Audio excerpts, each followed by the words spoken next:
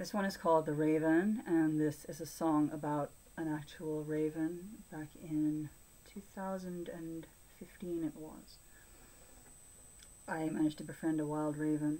I was chilling out at the beach and this curious, large, powerful, glossy bird turned up. Way too big to be a crow. Thick, stout neck, like an airborne powerlifter. I thought, holy crap, that's a wild raven. And I offered him some slices of cheese, and that was it.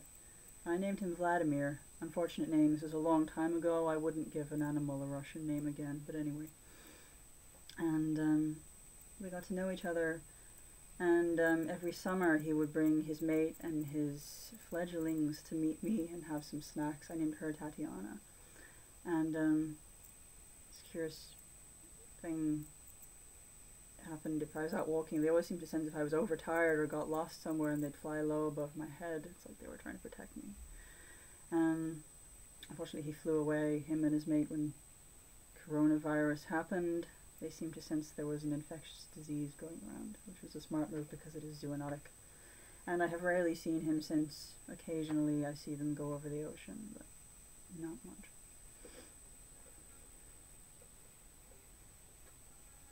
This is a little ode to Vladimir and Tatiana.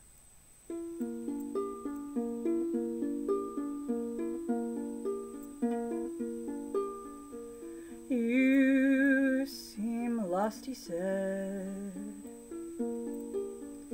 and disorientated and wild-eyed. You've been awake for days, and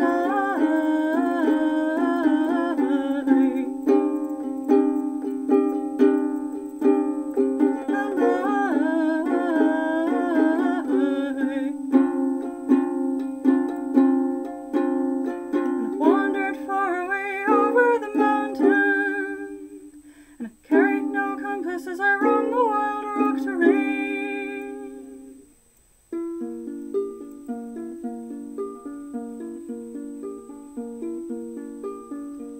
He took flight from a telephone wire.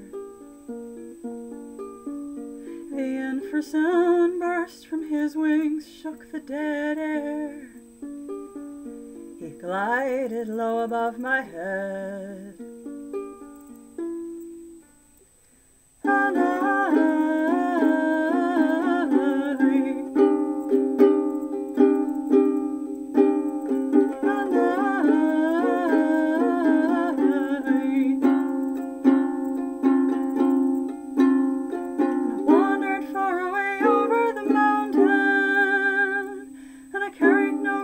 As I roam the wild rock terrain.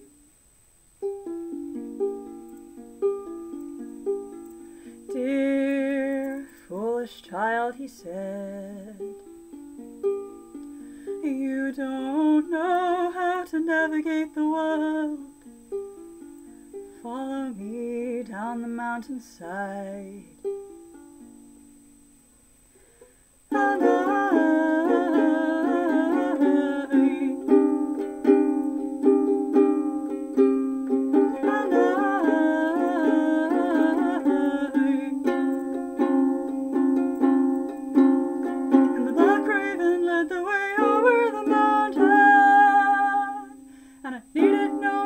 As I climb the wild rock terrain. Sounds like a complete dramatization, but it's not. I was out walking a few days ago and had a little vertigo and zigzagged into the hedgerow. I'm mostly okay, but it took a while to go away and I still have little glitches. And like clockwork, there were wing beats and this black shape. It was like you come to ask, are you okay? My favorite human.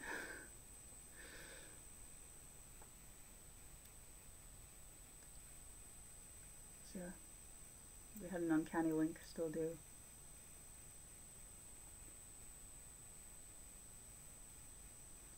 It's not like they're gone, but I miss the days when they'd swoop down this close.